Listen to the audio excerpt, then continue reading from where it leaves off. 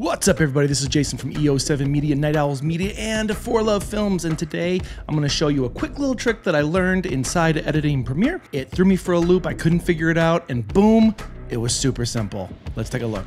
Tripping out 'cause I shut the lights up.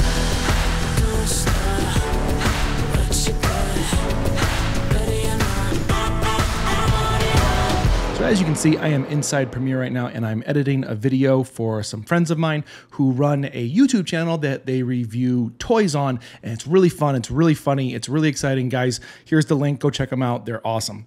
As I'm editing it, I'm getting all the edits that I want, I'm getting the colors that I want, I'm really happy with everything. So we're gonna go ahead and hit Control M, we go to edit, and what the hell is this?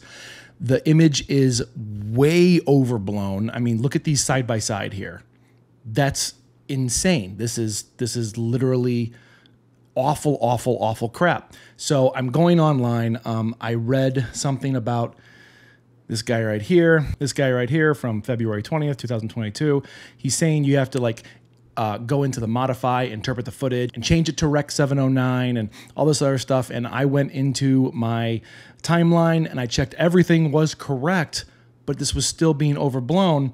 And it was driving me nuts because there's no way in hell I'm going to export this video like this and it looks like crap. And I'm going under my custom preset right here, the 16:9, 223.976, 100 megs per second, in order to put it up on YouTube. And usually this looks gorgeous, and I'm wondering what the hell is going on. So how do I fix this? Well, it's super simple. First of all, make sure that all of your export settings over here look great and everything looks nice and clean. And then go up to your basic video settings and just click Match Source. Boom. It changes the image to look like the source.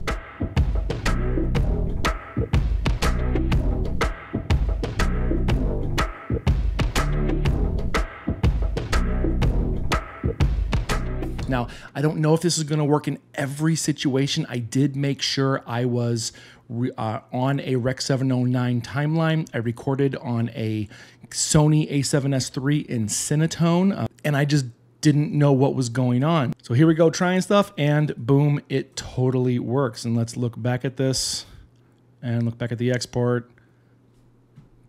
That looks pretty on point. Really quick fix. I hope this helps someone out there. Be better and do something awesome today.